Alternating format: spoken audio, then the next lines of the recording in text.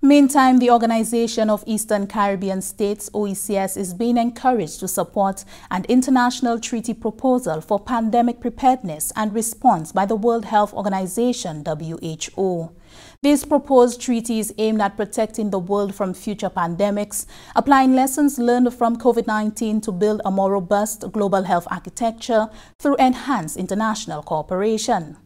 In an address to the OECS during its 5th Assembly sitting in June, WHO's Director General Dr. Tedros underscored the need for global multilateral cooperation to address current and future health threats. The pandemic has shown us that we can only respond to shared threats with shared solutions.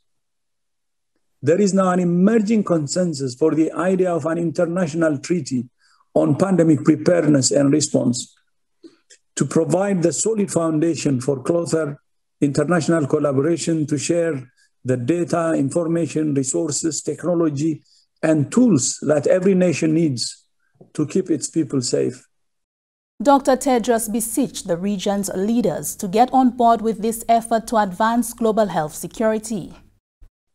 As you know, at last month's World Health Assembly, member states agreed to hold a special session of the Assembly this November to discuss the idea of a treaty.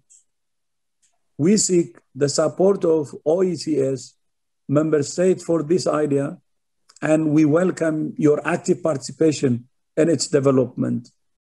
The call for an international pandemic treaty was first tabled at the end of March, receiving support from 25 governments and international groups, including the WHO, in attendance. The special World Health Assembly scheduled for November will be held to gain the commitment of more country leaders.